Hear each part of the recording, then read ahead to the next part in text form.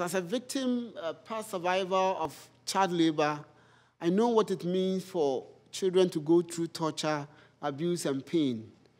Being born into a family of 12 and having been abused several times once I was working as a child fisherman, and during 7 years of torture and slavery, it was just by dint of luck that I escaped. It's not just enough to get these kids out of these worst forms of child labor. There's got to be remediation, education. We've got to build schools. We've got to hire teachers. And in many cases, repatriating a lot of kids who have been trafficked back to their parents. We're not talking about kids who might work with their families in the family business or might look to earn a little bit of money on the side to do things. We're really talking about child labor that is dangerous, that is morally, physically, socially harmful to these kids, and that may keep them from going to school. Or even if they get to school, they're so exhausted that they can't really learn.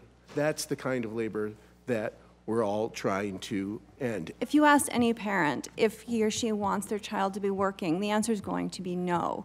It's a development issue. It's a law issue. The problem of child labor is so multifaceted that approaches to addressing it need to be similarly multifaceted and similarly nuanced. In the end, the most effective monitoring around labor rights violations and child labor and the presence of child labor really happens at the workplace, and it happens by workers. And that's why full implementation of the International Labor Organization's core labor standards, going beyond including the eradication of child labor, but also freedom of association and collective bargaining, are absolutely crucial parts of any long-term plan for corporate accountability in supply chains. Eliminating child labor is a double win, because not only are we doing the morally right thing by getting children out of exploitative situations, but we're creating jobs for adults, which in turn then drives down poverty, which is the root cause of child labor. There's good news.